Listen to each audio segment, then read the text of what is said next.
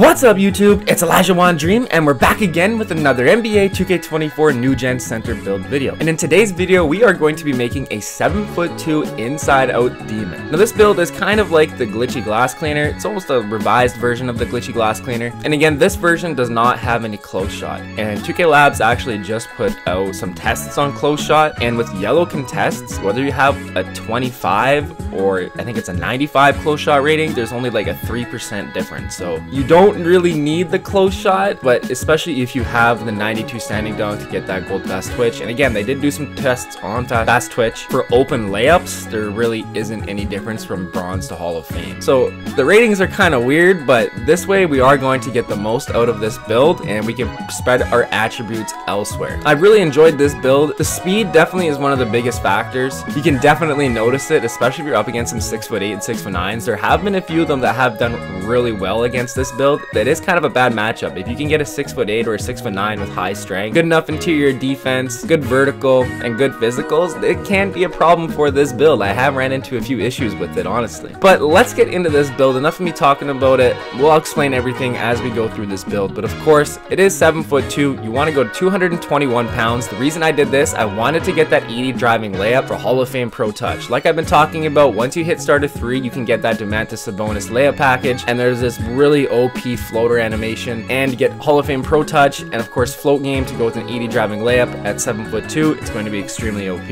And again, without having a close shot, I wanted to get Hall of Fame Pro Touch still, so it does help you with your standing layups, driving layups, whatever it might be. Your wingspan, of course, you want to max that out. The most wingspan that you can get on a center absolutely helps. It's the intangibles. It's going to help you get more rebounds, more blocks, everything like that. We can click continue. So like I said, we only have a 60 close shot. We had to go up to a 60 to match that 80 driving layup or 82 driving dunk. I can't exactly remember, but we do get gold fast twitch, but we get that through our standing dunk rating of 92. Still get silver fearless finisher, and at 7'2", you can still finish some really nasty layups. And like I said, Hall of Fame Pro Touch, that was one of the things that I really wanted to get. That's why I went to an 80 driving layup. And we also get bronze whistle and bronze spot finder, which comes extremely handy, whether it's cutting to the rack, cutting to the 3-point line, whatever it might be. And our driving layup is an 80, like I was talking about, and I wanted to get that 80 rating for that Hall of Fame Pro Touch, but we do get silver fearless finisher, gold aerial wizard, silver slithery, silver bunny, Hall of Fame Pro Touch, gold two-step, bronze whistle, gold float game, like I was talking about with that Domantas Sabonis layup package. That is going to be extremely OP. So gold float game, Hall of Fame Pro Touch, and 80 driving layup. And if you're in takeover with a 90 driving layup, your green window is going to be massive on those OP floaters. And of course, scooper, I hardly ever use this badge. I really should try to incorporate it into my game more, especially with an 8-foot wingspan. It'll be really hard for the opponents to block it, especially once you get that gold scooper, Hall of Fame Pro Touch to go with it. You can get some really nasty layups. And last but not least, gold spin cycle. An 82 driving dunk, you can actually go up to an 83, that is the max, but it does not unlock you anything. So I went to an 82. That does get you, I can't think, it's like Julius Randle dunk package. I can't exactly remember it is, but there is a dunk package that unlocks at 82. And again, some repeat badges, aerial wizard, silver slithery, bunny. We do get bronze posterizer, gold precision dunker, but we get that really through our standing dunk, gold two-step, bronze whistle, and gold spin cycle. Of course, 92 standing dunk, that does get us the gold fast twitch, gold rise up, gold aerial wizard, and gold precision dunker. So again, like I said, 2K Labs did do some tests for open layups, whether it's bronze fast twitch or Hall of Fame fast twitch, it doesn't make any difference. But with like contact dunks and contact layups, I think it still does make a little bit of a difference there. But again,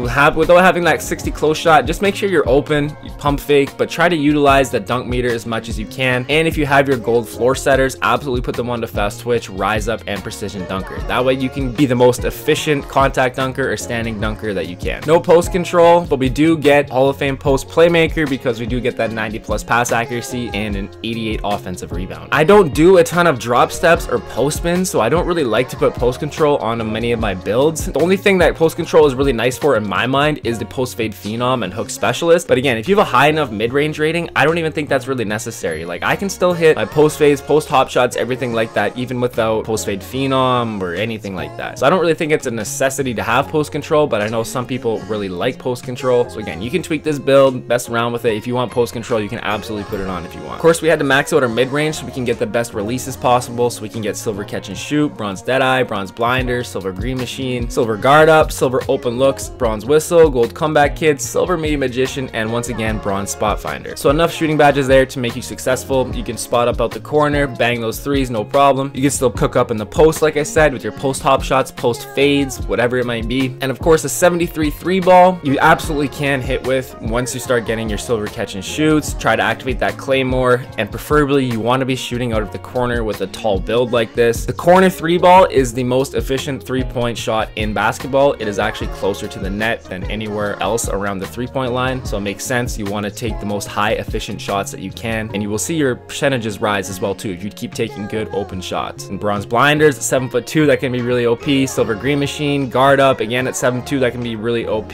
And whistle, comeback kid, and bronze spot finder. And we were actually able to get a 75 free throw on this build. We had extra points that we didn't really need to spread elsewhere, or it didn't make a difference to spread elsewhere, so we actually increased this up to a 75. So if you get fouled, you can knock those down, no problem. And I went up to a 92 pass accuracy. You could probably drop this to an 86. I think all you really need is an 86. You can still throw those full court outlet passes nice, crisp, and cleanly. But honestly, that Hall of Fame break starter is definitely noticeable from a gold break starter after using some 86 pass accuracy builds. Really nice. Just a little bit faster, a little bit crisper and cleaner passes, and they don't fumble it as much, and they can go right into an animation where they want to dunk or anything like that. But with this build, I kind of tried to optimize everything, so I dropped my close shot. You only really need a 92 pass accuracy, or for centers, everybody says you need a 92 pass accuracy. So I kind of tried to make everything a little bit more optimal. But still, we get gold dimer, gold needle threader, Hall of Fame post playmaker, gold relay passer, Hall of Fame special delivery, and gold touch passer. And once again, try and activate that Hall of Fame special delivery badge as much as you can. Don't try and force it, but if it's there for the flashy pass and you get the assist off of it, then you're going to get your two-way boost if you're in the elite affiliation on the defensive end. So that way you can keep up with some 6'8", 6'9" if they're really fast and trying to blow by you, or you're just going to get a better block rating, whatever it might be. We maxed out our ball handle and speed with ball, but we actually had to max out the ball handle to go with that 92 pass accuracy. It would have been really cool to get big driver on this, but unfortunately we were not able to do that. We can't get that 55 ball handle with a max wingspan, and I like to max out the speed with ball as well too. If you get that Mamba mentality, you can get +10 to this, or the juice perk. It's more than +10. Still not exactly sure what it is, but again, being able to move the ball at 7'2" is extremely nice, and you can cook up a little bit, get to the rack a little bit easier with the ball, whatever it might be. And it went up to an 82 interior defense. A lot of people say you only need like a 74 and everything, but I wanted to get more interior defense because I only have a 72 strength on this build, so I had to make up for it somewhere else. We do get gold anchor, and I wanted that post lockdown badge for sure, and the gold workhorse badge. So again, like I said, I kind of tried to optimize everything with this build, so I probably could have dropped this down to a 74 interior defense, but again, maybe I would have increased like my vertical otherwise, or maybe I would have put more defensive rebound on it. Sometimes that 85 defensive rebound rating can get frustrating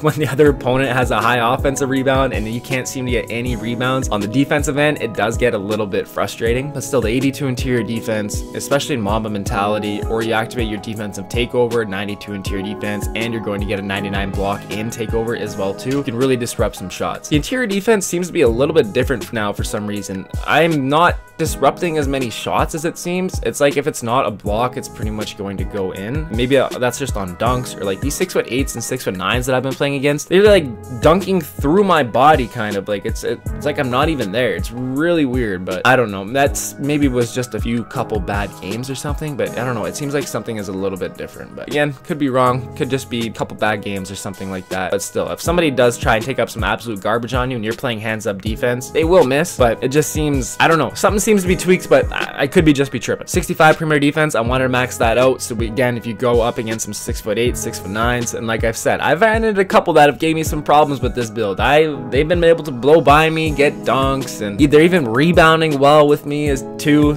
I've been really considering making like a 6'8", a 6'9" to try it out for myself as well too. I can't even lie. I love tall centers. Don't get me wrong. You guys know that. But again, I like to try a little bit of everything. So I might end up making a 6'8" or a 6'9". The really nice thing about this build, so without having that close shot and of course a 92 pass accuracy, you probably could have went to a 96, but this way we can get a ton of defensive stats. We can actually get that 60 steal to go with an 8-foot wingspan, get that bronze interceptor, so if somebody throws some lazy passes down into the paint, you can tap square, get an easy steal. It's really nice to have, I can't lie, but again, a lot of the other builds don't have steal, and you can still absolutely make it work, and you still can get steals. It's just your frequency of tapping X and actually getting the steals a lot higher. And I went with a 92 block. Again, I only have a 72 strength, so I wanted to get that gold gold anchor and an 82 interior defense so I can make up for that. Now, what you really only need is a 77 block, but again, I had a ton of extra points that I could have spread, so I was like, I might as well go with a 92 block on this build. 7'2", 8-foot wingspan, and the rest of these defensive stats, it's going to be an absolute menace. And of course, you activate that defensive takeover or you get an Mamba mentality, you will get a 99 block rating, and you're going to get that gold anchor, silver chase down artist, and gold pogo stick. And once again, the way everything worked out, I was actually able to go with a 92 offensive rebounds with silver box out beast, gold rebound chaser, gold pogo stick, and we do get Hall of Fame post playmaker. Now with this build, I do tend to play on the perimeter a lot more, so I actually don't get a ton of offensive rebounds. So for my play style, I almost do wish I kind of would have went with the 92 defensive rebound just to make sure I could really secure those rebounds, and then maybe went with like a 68 or a 69 offensive rebound or a high 70s offensive rebound, something like that. I think what it really is because of the speed. So when I'm on the perimeter and I only have a 60 speed, I can't get to the rack quick enough, and there's already defenders down there, so I can't jump and snatch a rebound because I can't get there quick enough. Whereas if like on the 7-footer with the 66 speed and stuff like that, you can crash a lot faster and you have more chances to grab those offensive rebounds. But that's just my play style because I like to spread the floor, space the floor, and shoot threes and just open everything up for everybody else. But still, if a last second shot clock, you know the situation, you can dive down, box out, get position, you're going to get those offensive rebounds, you can kick it back out, Hall of Fame post playmaker, somebody's going to be open for a three, and then you can cash it. An 85 defensive rebound, like I said, this can get a little bit frustrating at times on the defensive end, especially when somebody has like a 92 offensive rebound, or if you do a contest and you try to jump and get your rebound after, it just doesn't work. That is one of the most frustrating things, is getting a contest on somebody and then they always get their rebound after, and then they either kick it out for an open three in a teammate because my teammate has ran down the court already. It can be very frustrating, but at the same time, it still works well. As long as you get position and box out, most of the time you will get those rebounds. But there is sometimes where you don't get the rebounds and it's like, what is going on? 60 speed, like I said, it would have been nice to get more speed on here. I do miss last year and the year before with the slashing takeover and getting that plus 21 to the speed. It would have made this build absolutely OP if I could get slashing takeover on this. But unfortunately, this year there's no slashing takeover and it's a little bit different. So the speed definitely is a factor. And again, if you play against like a 6'8" and a 6'9" and they are decent at the game, they can beat you down the court really easy. They can get fast break points on you pretty easy. It can get frustrating. And of course, they can blow by you and everything. So you just kind of have to try your best, try and read what they're going to do and make the best. 45 acceleration, all that gets us is bronze spot finder. And all we get is a 72 strength, but we do get bronze brick wall, silver fearless, bronze post lockdown, and bronze immovable enforcer still. But again, with a low strength, I wanted to have a high block, enough interior defense, and I have a 7'2" frame. I haven't had too many issues with the strength yet. There is sometimes that you can get moved around and kind of bullied, but again, with a gold anchor, 92 block, 82 interior defense, bronze post lockdown, you can absolutely hold your own. So it's not too bad, the 72 strength. It would have been nice to 84. I think 84 is the absolute perfect spot. It would have been nice, but again, we would have had to sacrifice speed, and I wanted to be able to be as fast as we could be with this. And of course, get that 80 driving layup rating. 75 vertical, you need that to go with that 92 standing dunk, so you can get gold rise up, gold aerial wizard, silver chase down artist, gold pogo stick, and bronze posterizer. The more vertical, the better. It helps with rebounding and blocking shots, absolutely. And last but not least, we do have a 99 stamina, and we can combine that with an 82 interior defense to get that gold workhorse badge. So there we have it, the 7'2" inside out demon. I have been really loving this build. Amazing playmaking, it's got unbelievable defense, you can shoot from anywhere, you still got your contact dunks, driving layup, Hall of Fame pro touch, you can get starter 3, get the Demantis Sabonis layup package on this build. It is a really fun 7'2" build. If we go ahead and click continue,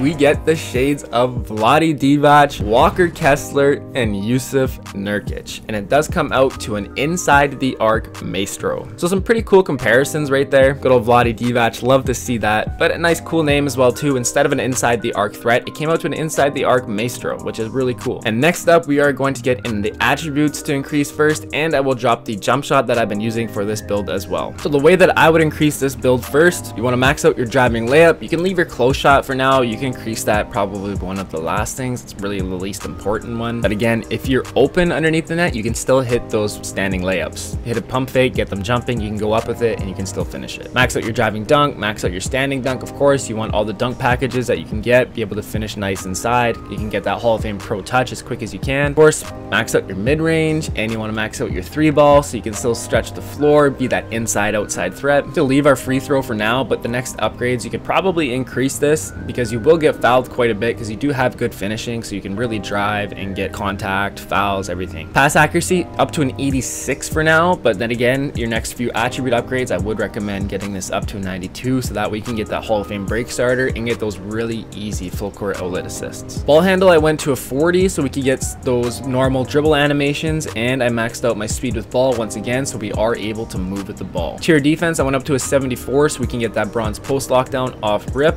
Unfortunately, not able to increase our perimeter defense or steal, and our block went up to a 77 so we can at least get that bronze anchor. Max out your offensive rebound, and of course max out your defensive rebound so we can rebound the ball no problem right off rip. And once again, come down with those rebounds, use that 86 pass accuracy, hold the extra A button, get it down the court, get those easy fast break points and assists. And for our speed, up to a 60. Of course, you want to max that out. And what I ended up doing was actually maxing out my acceleration so I can get the bronze spot finder badge off rip. If you tap the right trigger or R2 in any direction, you'll get this nice little speed burst. Whether you want to cut on the 3-point line or cut to the rack, whatever it might be, it will help you out quite a bit. Of course, max out your strength to a 72, get those bronze and movable enforcer, brick wall badges, everything like that. Of course, you want strength on the center build. Vertical, absolutely have to max that out to a 75 to match that 92 standing dunk so we can get our elite big man contact dunks, and we can go ahead and try and get that gold pogo stick. And last but not least, the stamina, I went up to a 95 so that can match our 82 interior defense, even though we only have a 74, but I went up to a 95, so when we do increase our interior defense up to an 82, we can at least get that gold workhorse badge. So this is how I would increase this build first, and it will cost you 254k VC, almost 255k, which is usually the normal amount, but we left some categories where we maybe could have put a couple points in, but it really just wasn't worth it. But this way, you got your finishing, you got your shooting, playmaking, you got good enough defense, rebounding, and physicals. You can take this thing into the rec and go crazy. And next up, I'll show you guys what jump shot I've been using for this build. So the jump shot that I've been using for this build, big shocker, Jonathan Isaac base, and I've been using Tim Duncan for release 1, and release 2 is Marquise Chris. 15% on Tim Duncan and 85% on Marquise Chris. And of course, once again, I do recommend to drop the release speed 1 tick on the Jonathan Isaac base, or maybe any other base, because if you go full speed on the Jonathan Isaac base, you will get a D+ timing stability, but even just moving it down 1 tick, it does increase your timing stability to a C-, which is really nice. And last year I was using Marquise Chris. This is the first time that I've actually been trying out Marquise Chris release. I don't mind it at all, actually. And again, even dropping that 1 tick, you still get an A release speed, A release height, a C defensive immunity, and a C- timing stability. So some decent stats all the way around, but I really like having that Tim Duncan release. I find a high release point is easier to queue, I guess you could say. So I really love the Tim Duncan release. So I highly recommend using Tim Duncan for one of your releases. And if you want to try something else to blend it with, you can absolutely go ahead and do that. But again, pretty much as soon as he reaches the top or the apex of his jump, right when he's about to push the ball, that's when you want to release it. And I do use the push setting. And again, I've been kind of everywhere shooting with this build. I started shooting really bad with this build, but now with this new patch, I've been shooting a lot better. I've been very, very streaky with this. I've been like 1 for 7, and then I'll go like 3 for 3, and then 2 for 4, and then I'll go 1 for 5 again. So I'm kind of everywhere with this. I don't really understand why. Especially with the last 7-footer that I posted, it had a 74 3-ball, and this is a 73 3-ball, so it's only a 1-point difference, but I had like a 15 to 20% difference. It's like I was shooting like 50 to 55%, and then with this build, I was shooting like 30 to 35%, but maybe it's because I didn't have my hot zones. I don't know, but I am shooting better with it now, but again, still with the shooting, I am everywhere with it. So if you're struggling shooting, don't worry about it. I have absolutely been there. You're only really seeing the games where I shoot well. You're not seeing the games that I don't shoot well, but they absolutely haven't. And if you guys want to see the animations, the rest of the animations for this build, actually visit the last 7-foot center build that I dropped. I have every single animation in there, but all the dribble moves are normal, and I use the exact same animations throughout the year for all my builds. I rarely ever change animations. I like to use the same animations, try and master them throughout the year. That way I can really be knocked down and money with them. But next up, let's get into some rec center gameplay with a 7'2" inside out demon. So here we've got a 20 point, 19 rebound, 7 assist, 4 steal, and 3 block gameplay on 8 of 14 shooting and 4 of 7 from 3-point land. And we are up against a 7'1", two-way inside the arc finisher, and he does shoot 25% from 3, so it is a little bit of a catfish build. He does have the ability to shoot 3s, but it looks like he's not the most consistent with it. But regardless, still lots of interior defense, but right there we are starting it off with a nice standing dunk, and I've really enjoyed this build as well too. The only thing is, it has had some problems against some 6'8" and 6'9". So like I was saying earlier, I think my next build is going to be a 6'8", a 6'9". I wouldn't mind making like a Ben Wallace type of build, but I still want to be able to shoot the 3. For my playstyle, I really like to spread the floor, space it, open up the lanes for my teammates to drive, and it makes for better basketball. I find it just opens everything up a little bit more. Don't get me wrong, inside centers, if you know how to use them, they can be extremely effective, but you have to know what you're doing. You can't just sit on the block every single possession and call for the ball. Yo, I got a mismatch, whatever it may be. And if you do have a mismatch, yeah, I get it, but if you do stuff like this, that's what's gonna happen. And that's what I mean. That 82 interior defense comes in handy very well, especially with only a 72 strength. Having a little bit higher interior defense and a little bit more block, I do find help plays against these post players. But still, even at 7'2", you are pretty big, and there aren't really very many 7'3" pure mashers out there that I've ever played against. I hardly ever play against other 7'2s or 7'3s. And we are player of the half right there at 9 points, 3 assists, and 9 rebounds. So a little bit of everything. And like I said, this isn't the most efficient gameplay for me, but it is a very exciting gameplay. We actually go down 14 points with 2.5 minutes left, and we have an unbelievable comeback. But again, what I kind of wanted to do was make an optimal build with everything. And again, I know all you really need is a 77 block, but I wanted to make up for that 72 strength. And once again, he's trying to drop step me. He is an inside player, a two-way inside the arc finisher. So you know he has that post control, and you know he has that finishing right there. Unfortunately, I turned it over. I had my icons up trying to pass it, and the guy came over and swiped it. So unfortunately, turnover right there, and you will get some turnovers. But the Hall of Fame break starter, 92 pass accuracy, gold dimer. This build is another triple-double machine. And right there, I actually don't know why I did that little sidestep for some reason. I only had 2 seconds to shoot it. I could have just shot a normal one, but a nasty snatch block. And unfortunately, I try to finish off the clip right here and force some absolute garbage. But as you'll see right here, they get a bucket. They are going to go up by 14 points with 2 minutes and 38 seconds left. And this is where we start an unbelievable comeback. I started off with a nice three-pointer from the corner. And if you guys just skip to this part of the video, I do have my jump shot right before this, and I use this Jonathan Isaac for every single build. And I'll probably use it on my 6'8", 6'9" that I'm going to make here eventually. I'm actually really looking forward to trying it, because back in 2K20 or 21, I think it was 2K20, I had a Dwight Howard 6'9" type of build. That was back when there was pie charts, and I had a pure red, and it was a ton of fun. It actually went crazy. So I'm hoping to get nice defensive stats, hopefully some dunking, maybe contact dunks, we will see. And of course, I do want to be able to stretch the floor. But right there, they did throw the ball into us, get a nice cheesy steal, and we come within 4 points. So they completely have blown up this lead. We have been coming back, and right here, bang! An absolute risky 3, but I knew we had to get some points on the board. I have my sharpshooting takeover. I am 7'2". I can shoot over those, and I know I have the ability to shoot. And right there was an unbelievably risky pass, but fortunately, it did not get stolen. That needle threader coming in handy, very much so. Get the pass through to go up by 1 point. And unfortunately right there, they get an absolutely crazy layup right there. Have to call a timeout, advance the ball, and we got 14 seconds, down 1 point. Bang! They always forget about the inbounder. Now, it took a couple passes, but my guy was sleeping on me. Gave me too much space, especially after I just hit that really clutch three-pointer, and I still have my sharpshooting takeover. They try and force in some garbage. It probably should have kicked it out to my guy. He's not the greatest shooter on this build, so fortunately, I was able to help, and it would have been unfortunate if he did pass it. But right there, we get an absolute clutch block. 0.5 seconds left. up 2. You guys know we got this W. We just have to protect the rim. There's not enough time to get an actual shot off, so we just got to protect the rim, make sure they don't get anything through. They tried throwing the lob. That's all they had. It goes out of bounds. The game is sealed. So we get 20 points, 19 rebounds, 7 assists, 4 steals, and 3 blocks. Now this build does have the potential to get 5x5s. It is a triple-double machine. All around, it is an extremely fun build. I hope you guys enjoyed this video. If you did, make sure you drop a like, hit that sub if you're new, and we'll catch you in the next one. Peace.